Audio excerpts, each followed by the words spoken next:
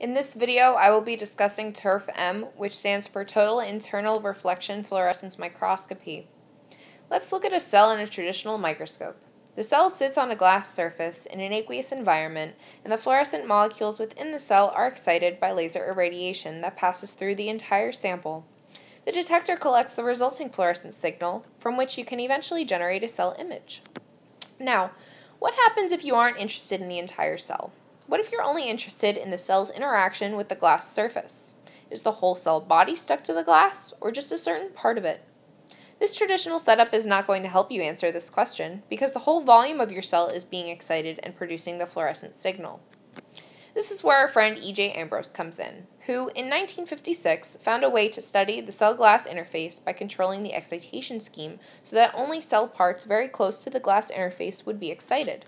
He used total internal reflection. Total internal reflection occurs when light is totally reflected off a surface.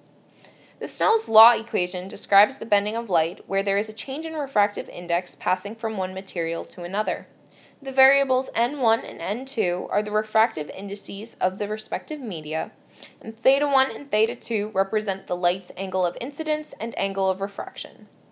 If a beam of light passes through glass and then through water, which has a lower refractive index, it will bend to a larger angle from normal.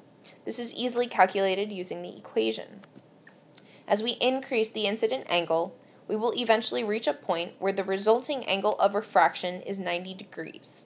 We call this the critical angle because once you exceed this angle, you can achieve total internal reflection and the light will not enter the second medium. If the light is totally reflected, then how do the fluorophores near the interface get excited on the other side? Well, it turns out that an evanescent wave is generated at the point of total internal reflection. This energy source decays exponentially from the interface and travels about 100 nanometers up into the second medium, which contains your sample. The evanescent wave excites fluorophores near the interface and ignores anything else, whether it be fluorophores in the cell or fluorophores freely diffusing in the solution above. TIRFM works for samples that fluoresce and are close to an interface. There are several different geometries that can be used for this technique, and I will be discussing the two most common, prism-based and objective-based. Prism-based TIRF was the first type of geometry used for studying interfaces. This is traditionally built with a non-inverted setup, meaning that the objective lens that collects the signal is located above the specimen, which exists in an aqueous solution sitting on top of a glass surface. The excitation beam passes through a prism situated with the sample to hit the glass-water interface past the critical angle and create the evanescent wave. Note that the excitation and emission parts of the microscope are situated on opposite sides of the sample. This allows the objective to collect only the fluorescent signal. Unlike p-TIRF, objective-based TIRF has an excitation and emission parts of the microscope situated on the same side of the sample. In fact, they share the same objective lens, which sits below the sample in an inverted configuration. Excitation light enters the objective lens off-center so that it can be sent at an angle to hit the glass-water interface.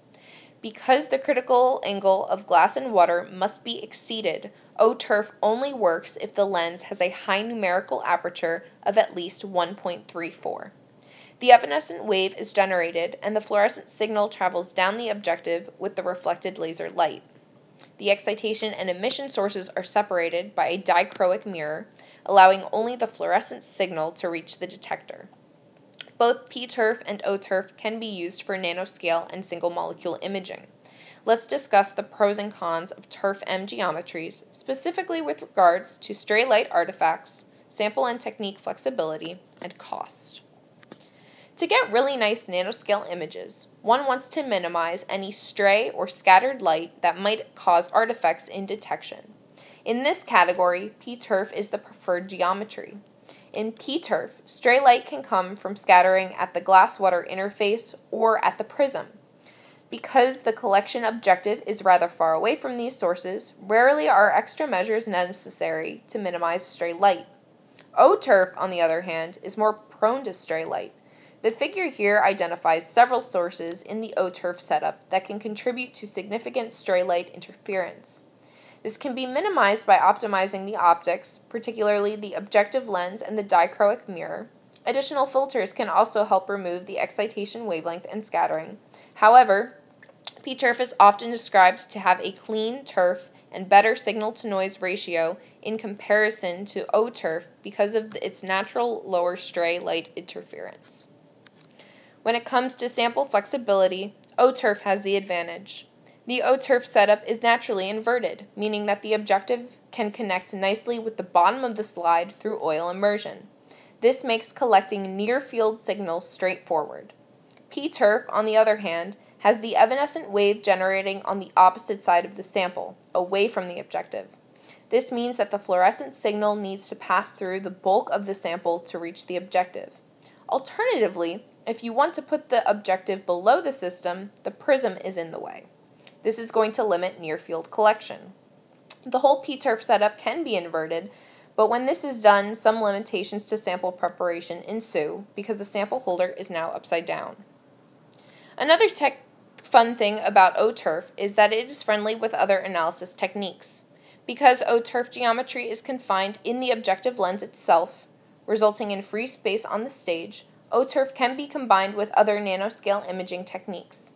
It has been shown to be used with fluorescence resonance energy transfer and atomic force microscopy.